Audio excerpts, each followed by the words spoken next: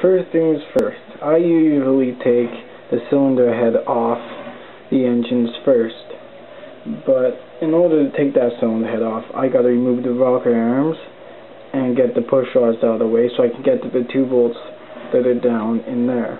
There's 4 altogether holding it on. And so to remove these rocker arms, usually people would loosen up these bolts right there and put slack on the push rods and put it out that way. But I have a better way. I just rotate the engine so the piston is at the bottom of the cylinder, and then I use my thumb to press down, and there goes your first push rod. Same thing with the other one. You just push down, compressing the spring.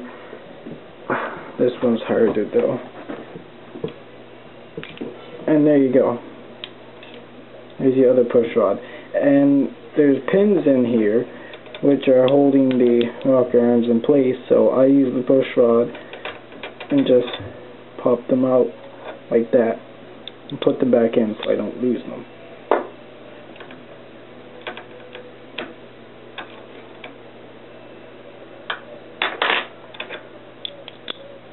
There you go. You got those removed. You can easily access the bolts now. Okay, so after you move the 4 bolts holding the cylinder head onto the engine block, you should have exposed the piston. Now, what I usually do in this situation is I just check to make sure that the cylinder is clear and clean, so when we're moving the piston, it's not going to scrape and damage the rings or the skirts of it. And in this situation, as you can see, the ring of the cylinder is very clean. Actually, it's still a little lubricated. So you should be good to go ahead and pull the piston out. Next, you got to take off the connecting rod to be able to pull the piston out. You can't do that though with the crank cover in the way, so you got to take that off. Usually in engines like this, there's 8 or 9 bolts, 7/16 holding that on. In this situation, I already moved the 5 before I started filming, so I'll just remove these 3 and show you guys how to get inside here. Just give me a sip.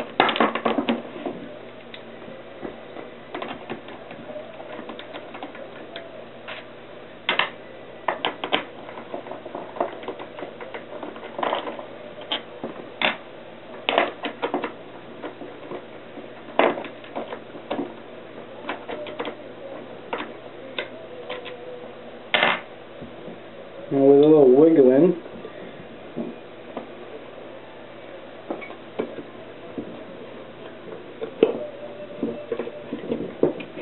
it should come off like that. Well, that's actually a little rusty right there. Oh well. This engine ain't being used anymore anyways. Okay, so now they got the crank cover off, you should be able to see the connecting rod and the bottom of your piston and crankshaft and camshaft and tappets and all that other good stuff. So we just need to get the piston out. So you gotta move the camshafts out of the way. It's just as easy as pulling it out. And the tappets, you just drop those down. Camshaft, tappets. They're still really lubricated. And then what you want to do is rotate the engine so when you take those bolts out, they can just easily come out and you won't hit any of that. Now, in this engine, you need a 5/16 again to take out the connecting rod bolts. And I use this tool because it has both a 1/4 and 5/16, which is usual connecting rod bolt sizes, I guess you could say. These ones weren't in there too tight, I guess. Then once you loosen them up, they should just freely spin out of there.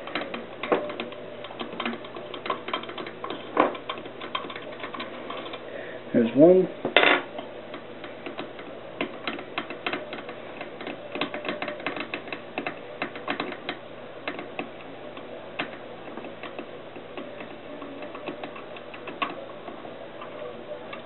And there's two. Now, the connecting rod should just easily pull off. That one's pretty warm. But there's your connecting rod. So now what you do is you rotate the crankshaft so the piston's all the way up at the top. Then you just use your fingers, I guess, and you pull it out or pop it out. And there you have it. There's your piston.